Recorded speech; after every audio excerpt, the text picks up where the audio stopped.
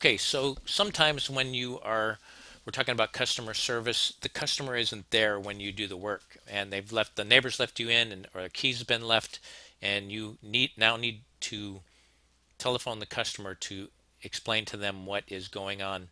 You just need to make sure that you're prepared with a very concise and simple explanation for them over the telephone. It's more difficult to explain what's going on with their heating or air conditioning problem when you're trying to describe it on the phone than when they're there and you can point out and show and they can ask questions and see what's happening.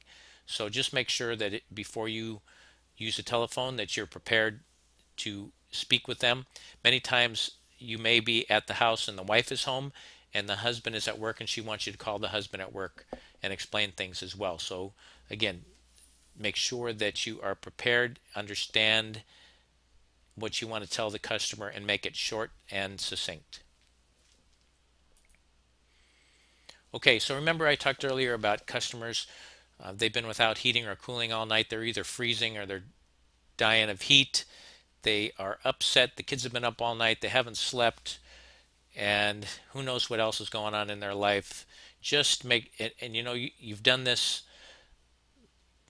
5 times today. You're on your 6th call, and this is Friday, so it's your 42nd call of the week, and the 42nd customer that's uncomfortable and wants to bend your ear a little bit about what's going on. Just remember that this is the only one of the only times that this happens with them.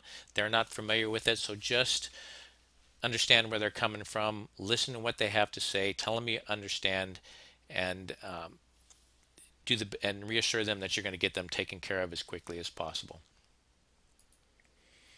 Of course, you need to be friendly. Again, on that 42nd call of the day when it's 102 degrees outside, it's very hard to do that. It's part of your job, so make sure that you prepare yourself before you go into the house to be friendly and understanding of what's happening. Also, if they've had problems and this is the first time that you've been to the customer, don't badmouth the other company. Just be professional. You don't have to badmouth any other company if you're professional and take care of the customer. They'll know without you telling them. It takes a little bit of counseling ability to be an HVAC technician, unlike most other trades.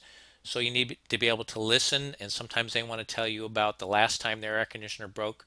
You need to be courteous and listen as quickly, and then move on to getting your job done as quickly as possible. We'll have some exercises on this in just after these video lessons for you to do a little bit of role playing here. Again, if you've had a bad day and the customer's having a bad day, don't share yours. Just listen and move on. If the customer mentions something that you know is incorrect, again, it's just be courteous and as nice as possible so that you can get to the task at hand and reassure them that you really need to get going and get this taken care of so you can get them comfortable. All right, and then going the extra mile. That bodes well for you and your company. And in this example would be checking or changing an air filter. Gives you a chance to see what the condition is. And it doesn't have to be one that you bring with you. It could be one they have next to their air handling unit, and that you notice that theirs is dirty and just ask if you want to change it. And it's a good time to talk about maintenance. Examining their thermostat and asking them about their comfort in their home is another way to show concern, and it's not really to impress, but it's just to show your professionalism. And here's the thing that a lot of technicians have trouble, and that is a technician as a salesperson. Again, I could spend a week on this and take selling out of everything and show you how to make this work for you, but it's not really selling. It is just being professional. For example, when you go to a customer's home, you don't need to tell them how good you are, how good your company is, or what other additional services to sell. It's just about being professional, knowing your job, knowing the options and presenting those options to the customer so that they can make an informed decision on what they'd like to do. And here it talks about handling service calls and that they can be broken down into three parts. There's really more than three parts because I like to think about the preparation before you go up to the house, and then the greeting of the customer.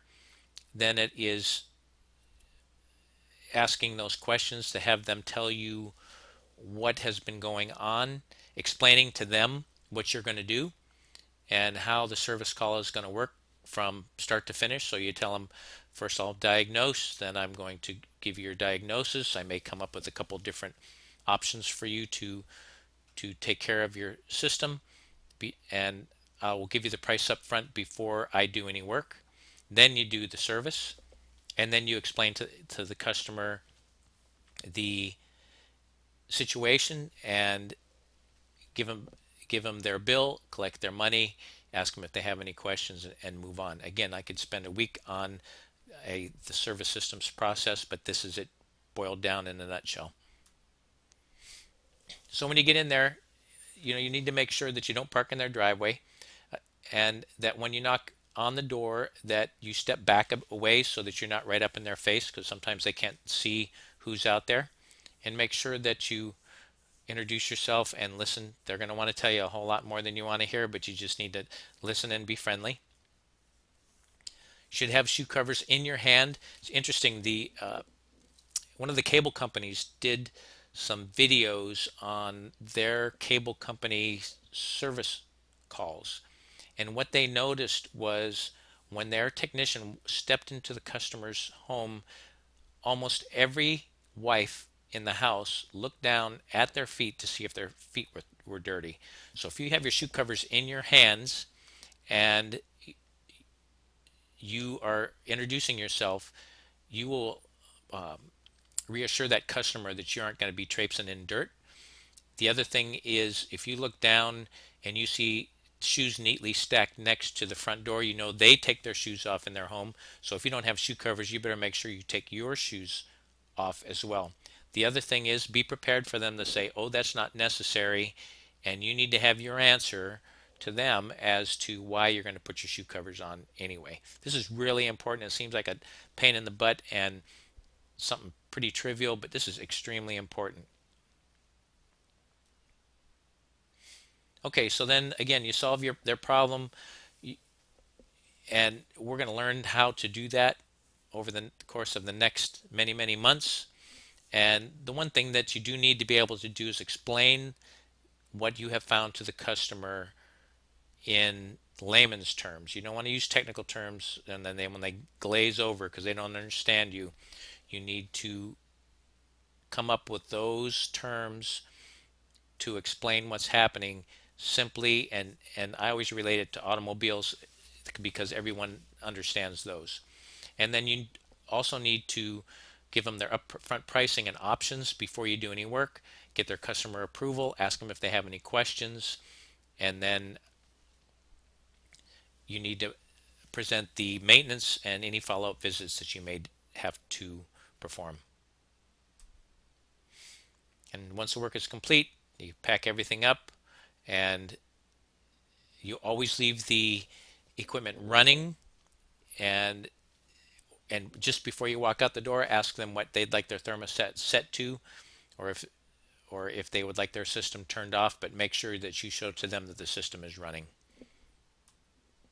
All right, so that is it for the customer service portion of the lesson, and then we'll get on to some video type role playing. So I'll explain the situation to you, and then you'll go ahead and write what you would do in that situation in as an assignment.